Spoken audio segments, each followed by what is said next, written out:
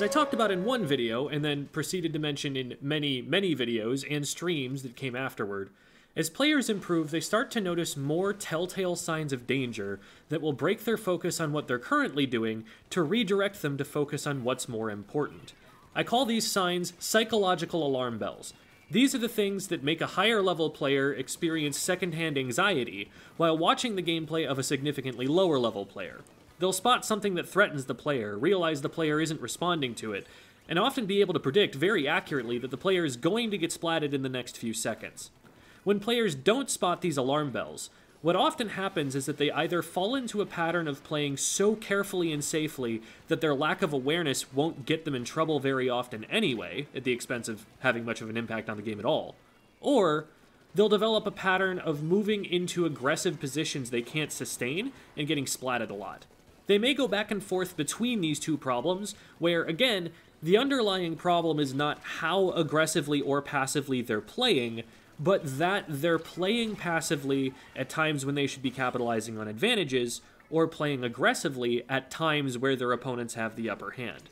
This video is about a really common alarm bell that I like to teach players about to improve their positioning, keeping them safer while also putting them in positions to have more impact. It's really a pretty simple idea. It's based on a principle that we as humans figured out earlier than we figured out most things. Flanking.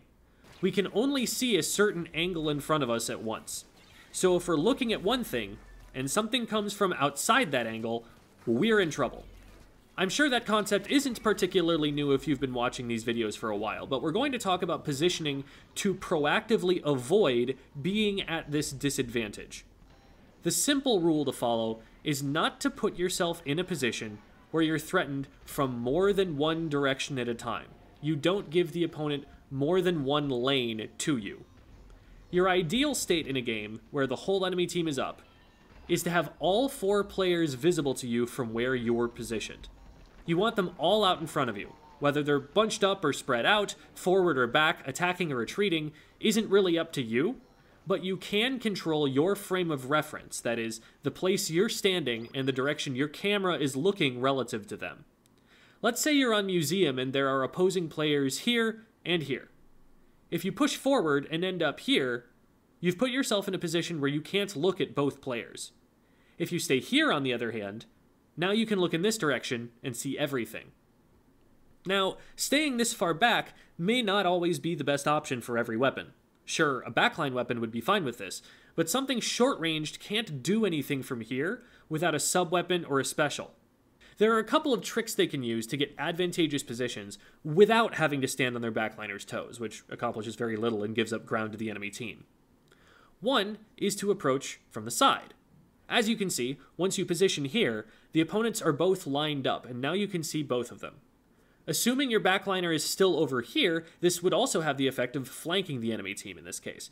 If they want to get off your sight line, they either have to move to a position that makes them vulnerable to your backliner, or they need to give up space and back up, which is a strategic victory for your team, even if you didn't splat anyone. Another option is to effectively remove one of the threatening players from the situation temporarily by putting cover in between you and them. This is a more temporary option because the opponents can always move around the piece of cover to get line of sight on you again, and your own movements can easily compromise your safety. But if you can commit to a fight and win it in the time the cover buys, that's more than enough. Against some weapons that have to stay especially far away from you, you can often lock them out of entire fights just by taking those fights in an area that weapon can't safely approach. A teammate who's in front of you will typically draw aggro from the enemy team before you will. After all, they're closer to the enemy team, so they're almost always the more immediate threat to the enemy team.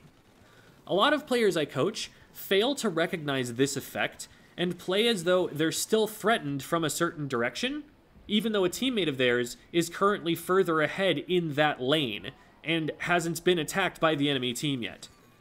While they're hardly a source of cover and running straight to them is just going to put you in the same danger your teammate is in, you can use this to your advantage to spend a second or two looking somewhere else and feel relatively safe doing so for at least a short time. One final option I'll bring up is just to wait for more resources. Maybe you'll have a teammate respawn in a few seconds to watch one of your lanes, or maybe you're close to a special you'll be able to use to remove one or two of the players as a factor in the fight. If you're 2 down or more, You may just need to back up. Maybe put bombs in the enemy team's way if you have them, and keep the enemy team in front of you until help arrives and you can oppose them again. If you have a rough game, and you're going back and looking at it in the replay viewer, one thing you might want to think to yourself is, how many lanes did the opponents have to approach me from? Was I protected in every direction a threat could come from, or did I put myself in a bad spot? What warning signs should I be looking for in the future that there's a threat in a certain direction? These are usually map-specific flanks that you'll have to adjust to watching, and learning them map by map will take some time. But if you keep playing, you'll get those hours in and get that map knowledge eventually.